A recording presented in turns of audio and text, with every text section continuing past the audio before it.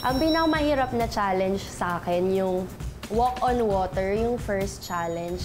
Ang hirap nun kasi makitid lang yung lalakaran namin tapos kakulay pa ng tubig. So hindi pa namin makita kung saan yung dulo. Hindi namin alam saan kami aapak. So ang hirap. The hardest challenge for me would have to be the walking on water.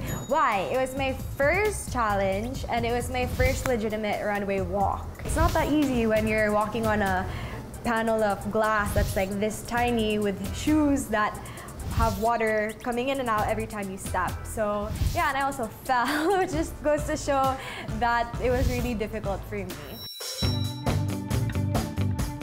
Ang favorite ko na challenge is yung sa Subaru challenge namin, yung nakipag-socialize kami sa mga tao. Kasi dito sa Philippines, sobrang mahihiyain ako. Pero doon, na-develop ko yung skills ko na matuto ako makipag-usap sa tao. I think the funnest challenge that I won it would have to be the 2 best photos I got. When I started getting the feel of it, it really, you know, my shell, I was coming out of my shell and I was really thinking, okay, this is how to do it. This is how I should do it.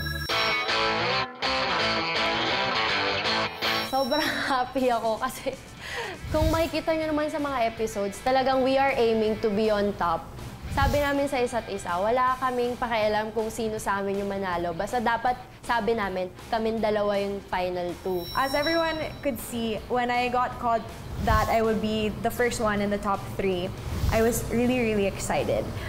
But I didn't show it until Nadia called Jody to also be in the top 3. That's when I was just like, oh my God, yes!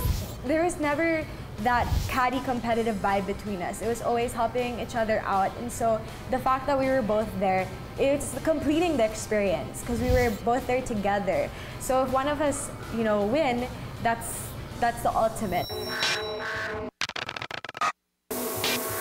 Malaki yung chance niyang manalo, pero ako kasi, kiniklaim ko talaga na ako yung mananalo.